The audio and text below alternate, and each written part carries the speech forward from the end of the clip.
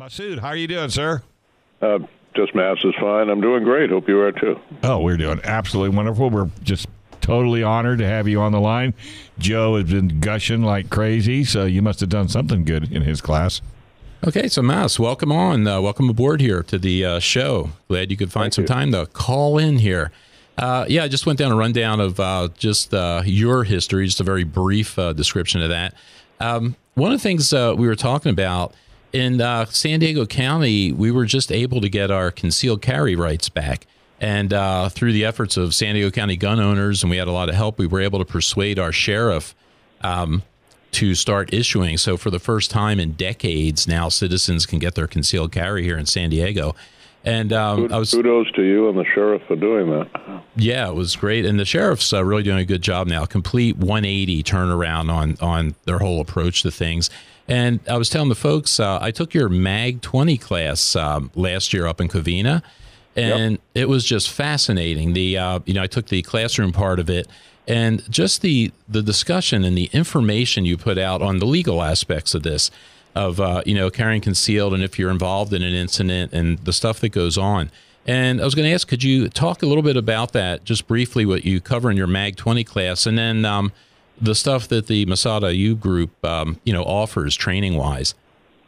Sure. Basically, we teach every year in California, usually in Sacramento. We did the class in San Diego County last year and may do one of those in the future, though we don't have one scheduled. On the legal side of it, the handling the aftermath, the big problem is historically we ask a lawyer, hey, what do we do if we're involved in a shooting?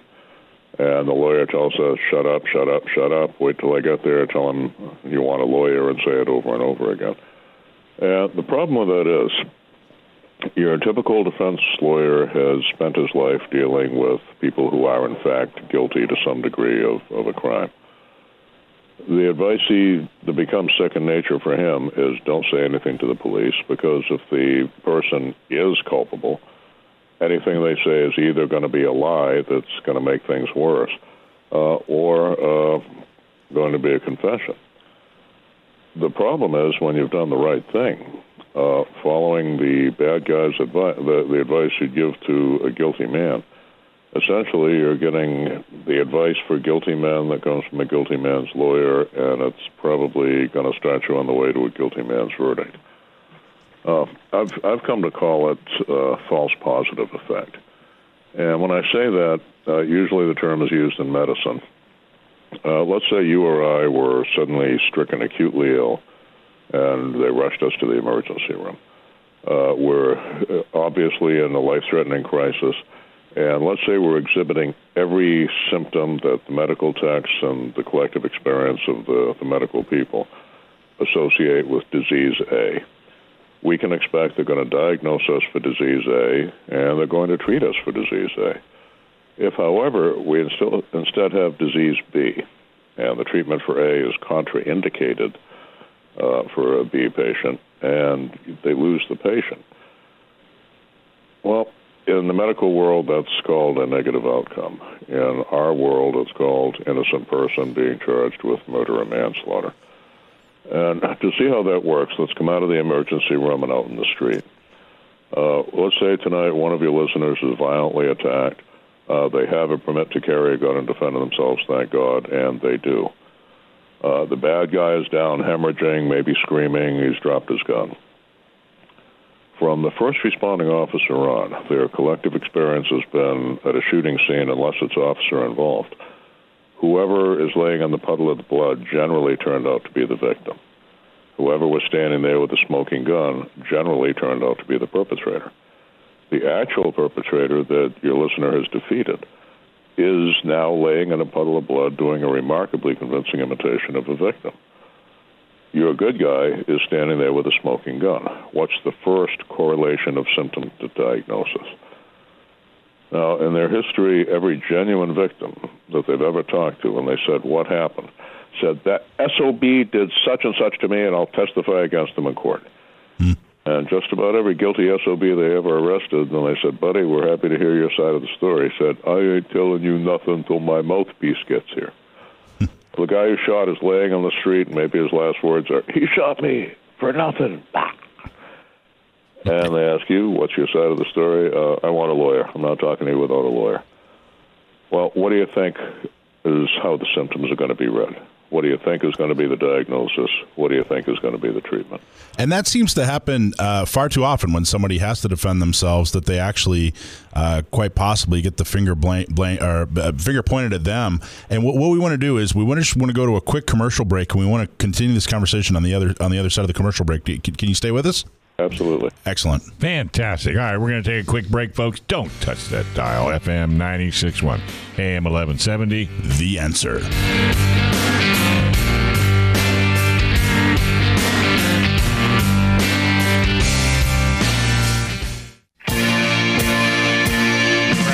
Welcome back. You're listening to FM 96.1 AM 1170.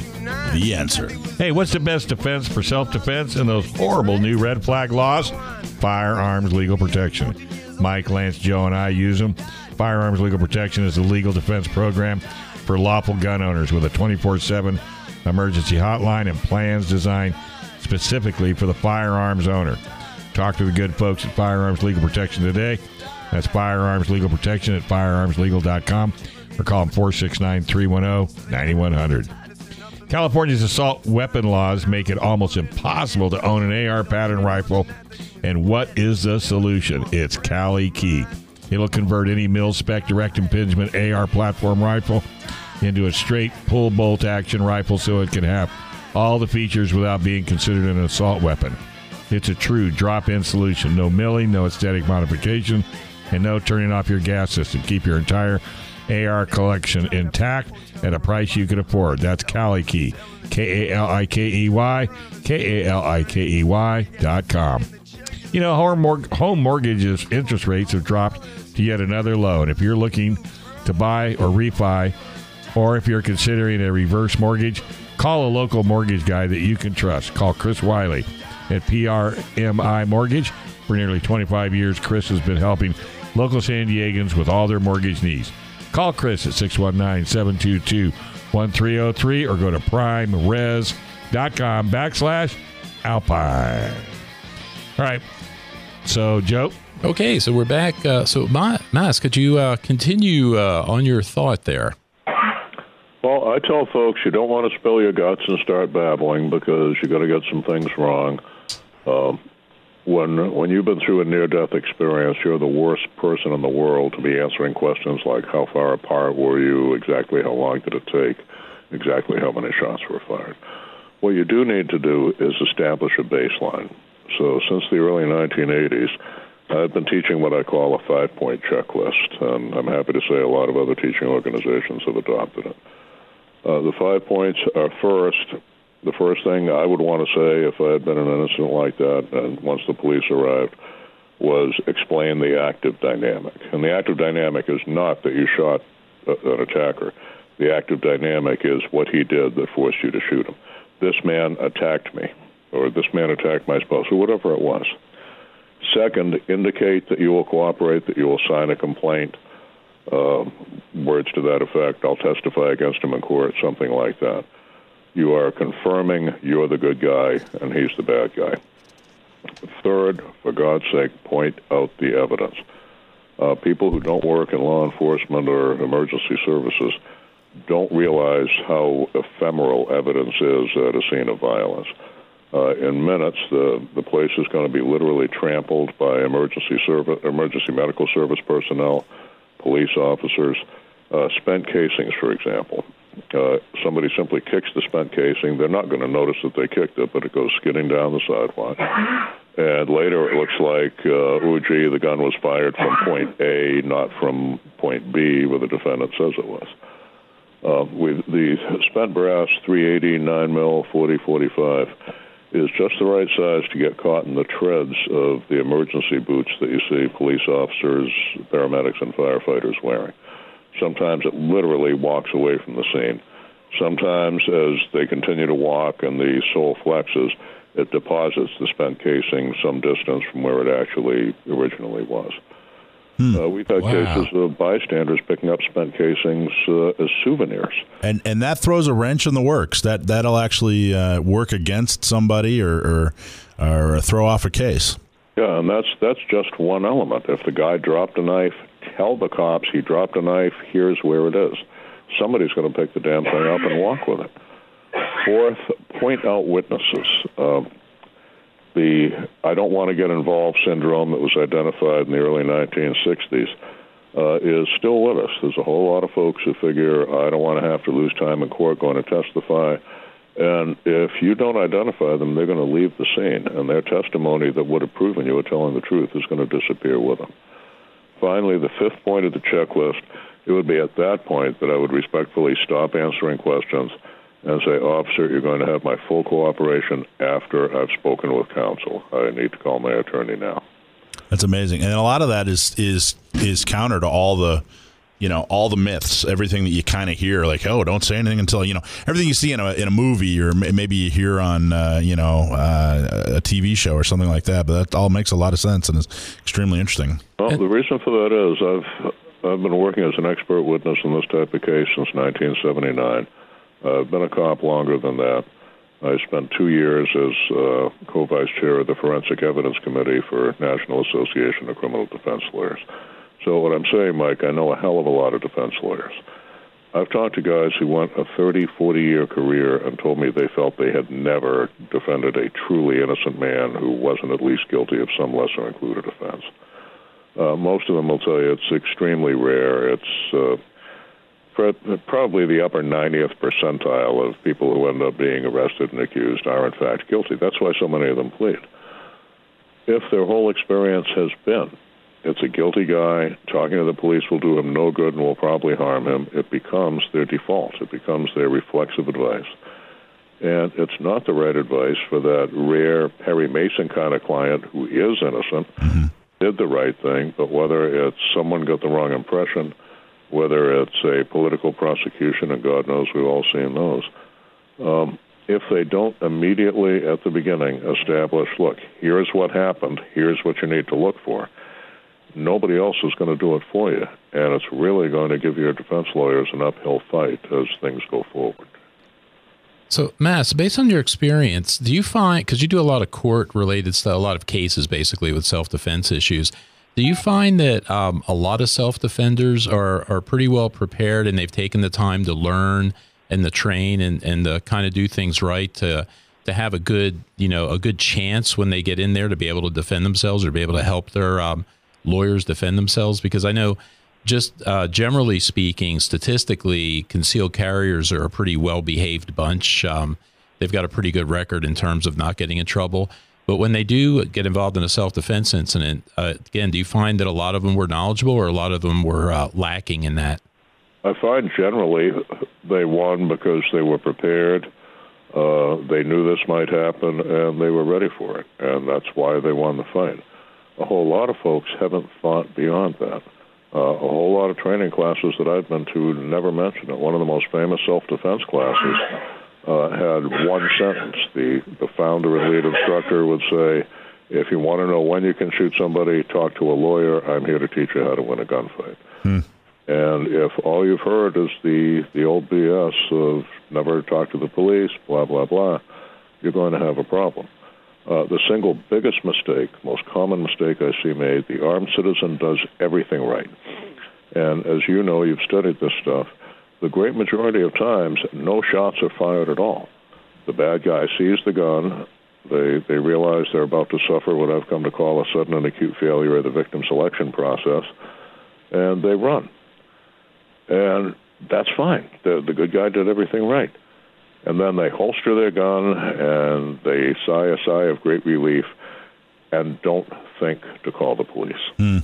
Yeah. Somebody across the street saw them pull a gun on somebody, then they got into their car, and they wrote down their license tag. And the first one on the phone seems to always be the most influential.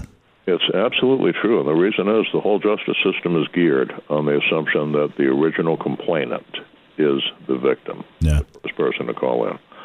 Whoever does not call in is the perpetrator. Now, it's counterintuitive to most people. They don't picture bad guys calling the police, but it happens all the time. If you've got your career criminal who's been going through the revolving door of the criminal justice machine since he was a juvenile offender, he knows how things work. He's furious that you've been able to do this role reversal on him. He's going to hide his weapon. He's going to call the police. He's going to give them your description and say, this crazy guy pulled the gun on me for nothing, and I'll press charges. He has become the complainant. You have become the suspect. And the first question you're going to get was, if you did the right thing, why didn't you call in? Gee, a crime was being committed against you, felony aggravated assault, attempted armed robbery, and you failed to report that felony, and you're telling us you're the good guy?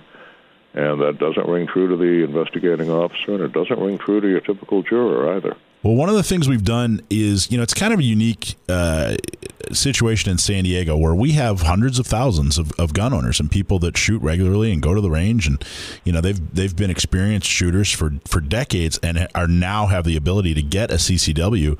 And when we've started a series of classes where we just teach people how to get through the paperwork to get a CCW. It's not that bad, but needs a little instruction. So we put on these classes, and one of the things we emphasize a lot is, hey, this isn't about marksmanship anymore. For 10, 20 years, you've been shooting at a piece of paper in a lane. You're going to be able to hit the, a 3x5 card at 20 yards or whatever, not a problem. It's all the other stuff. It's where can you carry? When can you use a firearm?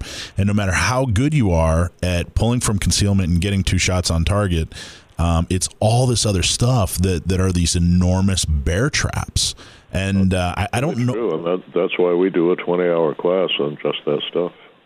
It's amazing. Yeah. Well, and no one's taken into consideration, this might be your first time pulling your firearm and using it. So you're not going to be calm, cool, and collected, I wouldn't think. What do you think, Moss? Well, you are calm, cool, and collected enough to beat a predator at his own game. Yeah. I talk to people who tell me, I'll never remember those 5 points. I thought, okay, you're walking around carrying a loaded gun in public. You can't remember 5 things. Let's think about this. When you draw the gun, how many things are you doing? Right. Remember to clear the cover garment. Remember to take a firm, high-hand grip. Remember to keep your finger off the trigger. You remember to release the whatever device you might have had that's securing the gun in the holster. You remember to rock and lock. You remember to bring it up to line of sight. If you could remember that, it's because you've done all the repetitions, you've visualized yourself doing it. Now what you need to do is prepare yourself mentally for what you're going to do afterwards. Mm-hmm. It ain't that tough. Wow. So let's keep... we're going to keep you some more because you just messed up. You shouldn't be as good as you are because now we're going to let you have another 15-minute segment. Can you hang with us? Absolutely. You are the man, brother. FM 96.1, AM 1170. The Answer.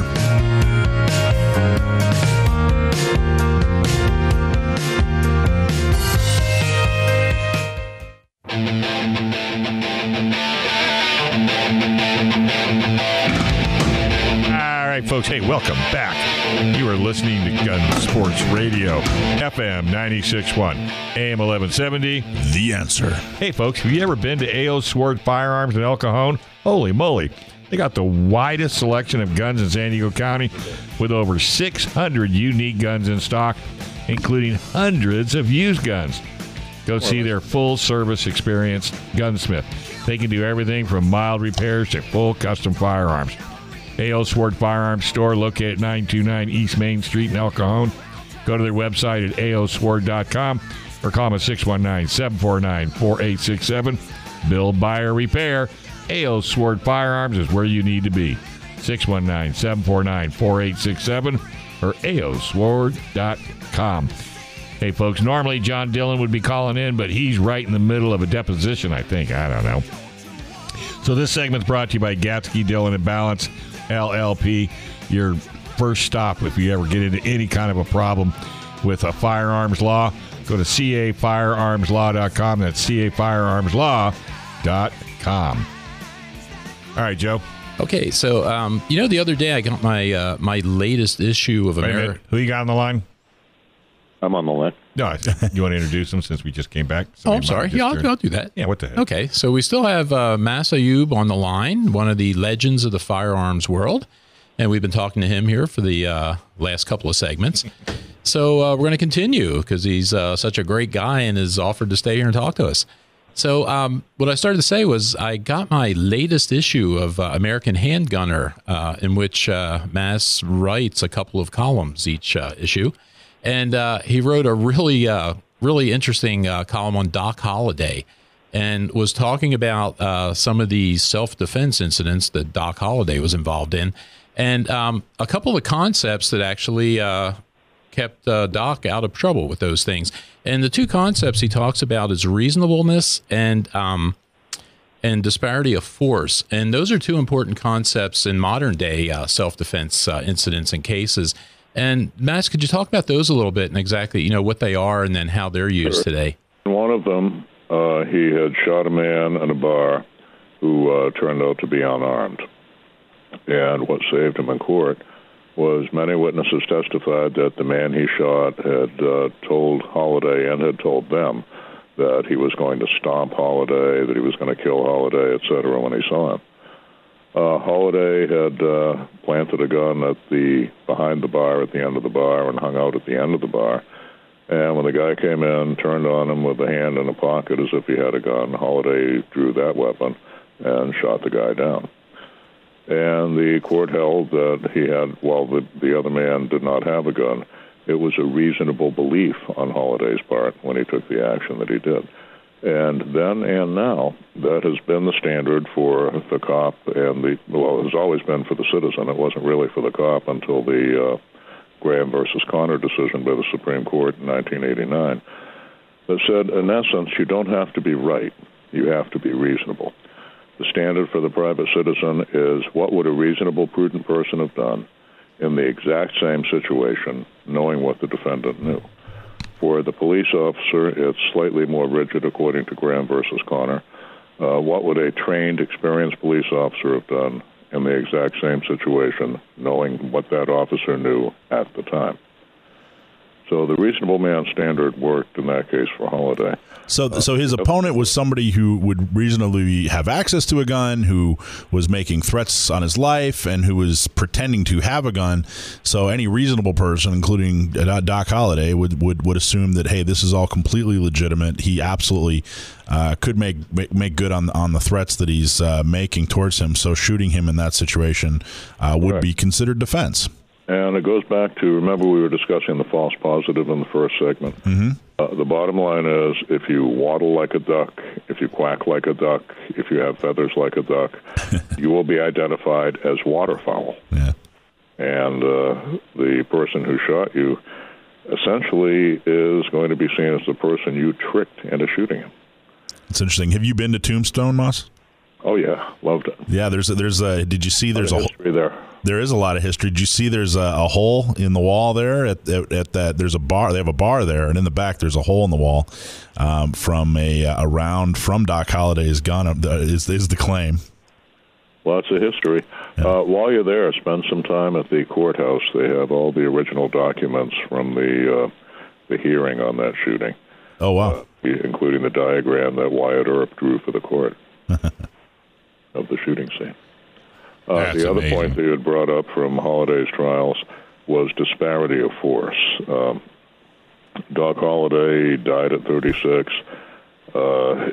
His young adulthood, he was plagued with what they called then consumption, and we now know to be tuberculosis.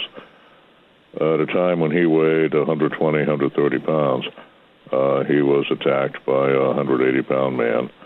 And his testimony was he was frail, he was fragile, he could barely breathe, and this person would have killed him if he hadn't used a gun to defend himself. And the courts accepted that. The disparity of force principle has always been with us. Essentially, it means if your attacker is unarmed, if his physical capability to kill or cripple you is so great, so much greater than yours to do the same to him, it becomes the equivalent of a deadly weapon on his side of the fight, and it warrants your recourse to a per se lethal weapon, such as a defensive firearm, to stop the attack. Most commonly, it would be a huge disparity in size and strength, as was the case in Holliday's trial. It could also be very commonly force of numbers. You're 2 or 3 unarmed men violently attacking you. As a general rule, male attacking female. able-bodied attacking the handicapped, even if the handicap has taken place in the course of the instant assault. It could also be position of disadvantage. Maybe you're as big and strong as the other guy or stronger, but he's got you up against the wall, he's banging your skull against a brick wall, and there's no other way to stop him. Things of that nature. But you'll find basically it becomes an affirmative defense in which, real world, the burden of proof does fall back onto the private citizen. You know, People don't understand how that works. Most states will say in the law, once self-defense is on the table at trial, the burden of proof now goes, as always, to the prosecution to show that it was not self-defense. However, what you've got here is two things going. First, for you to be able to get that in play at all, for the judge to allow your attorney to utter the words self and defense in the same sentence. In a pretrial hearing, you're going to have to establish an element called burden of production. Burden of production in this case means you have to show the court some corroborating evidence beyond just taking your word for it that it was self-defense, some physical evidence, some eyewitness testimony. So in burden of production, I think the operative term is burden right there.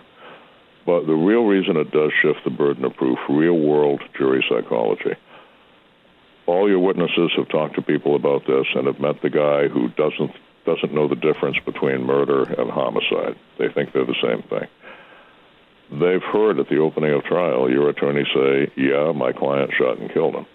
They hear that as a confession of murder. In real-world jury psychology, the burden falls on the defense to establish to the jury that this was, in fact, self-defense. Here's why. So real world, go on the assumption you will literally be guilty until proven innocent.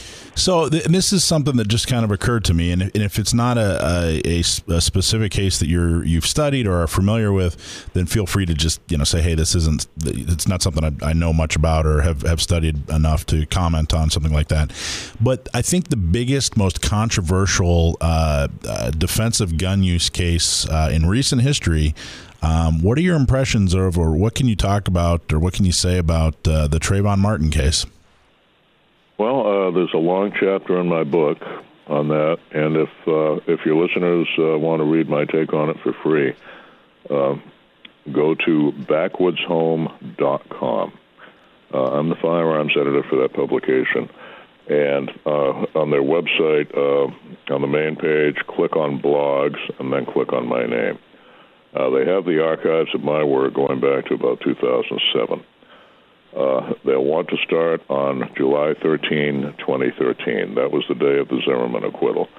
And that's when I began a 20-part analysis of the case. Wow. I hadn't been able to discuss it prior because early on in the case, Craig Saunders, Zimmerman's first attorney, had called me in as an expert witness for the case.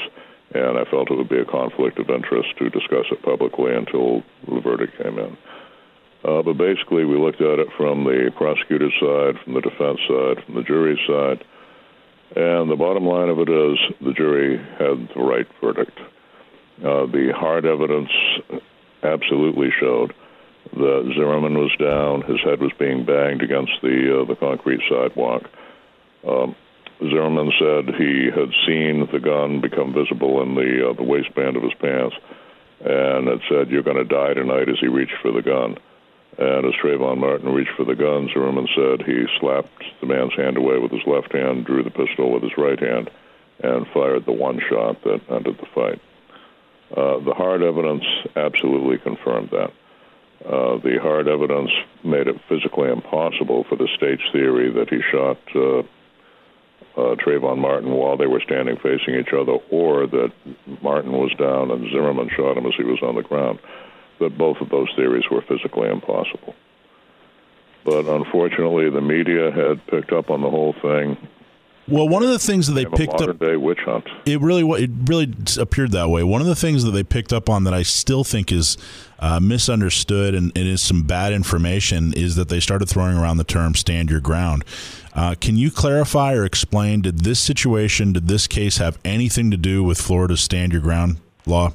No, not at all. It's one of the most misunderstood pieces of legislation that there is. The Stand Your Ground law simply is a rescinding of the retreat requirement that some states have, requiring you to retreat before using deadly force if you can do so with complete safety to yourself and others. When you're down with a larger adult male, Trayvon Martin towered over George Zimmerman, and he is smashing your head onto the sidewalk, retreat is not an option. So just to be 100% clear, had the Stand Your Ground law in Florida not existed, that case would have not gone any differently, correct? In my opinion, it would not have. Well, that's fascinating. That's fascinating. And by the way, I know George Zimmerman and I know his lawyers. Mark O'Mara will tell you it was not a Stand Your Ground case. Don West, the co-counsel, will tell you it was not a Stand Your Ground case. And George Zimmerman himself will tell you Stand Your Ground had nothing to do with it. It was straight-up self-defense. Well, I can't tell you how much I appreciate you coming on the show and talking to us for 3 segments, and I can't tell you how much I appreciate all the work you've done professionally, and thank you so much. I think you and I actually have a friend in common, by the way, aren't you? I think you speak to Mark Halcon out here in San Diego with some regularity. How is Mark? He's doing great. He was actually one of the founding board members of San Diego County Gun Owners that got the CCW policies changed out here. So he's doing great. He's a wonderful guy. Please tell him I said hello, and congratulations to you and all the responsible gun owners out there, and to the sheriff. You did the right thing, and you mark my words, it's going to save innocent lives. Well, we look forward to having you out here. Yeah, and we'll definitely get you back on again anytime you feel that you've got some news, that because we're the only gun show in California that I'm aware of. So we've got a full-time job. Just, we had to bump it from 1 hour to 2 hours just to be able to get all the information out there that the Second Amendment gun owner needs just to make right decisions. And we appreciate everything you do. That's great. If any of your listeners are interested in more information on us, the website is MassadAyoobGroup.com. That's MASSADAYOOB Group.com. All right, buddy. Hey, thanks very much, and Happy New Year, and we look forward to talking down the road. We wish you and your listeners all the best. Thank you, sir. All right, without someone doing something about it, it's not going to get any better.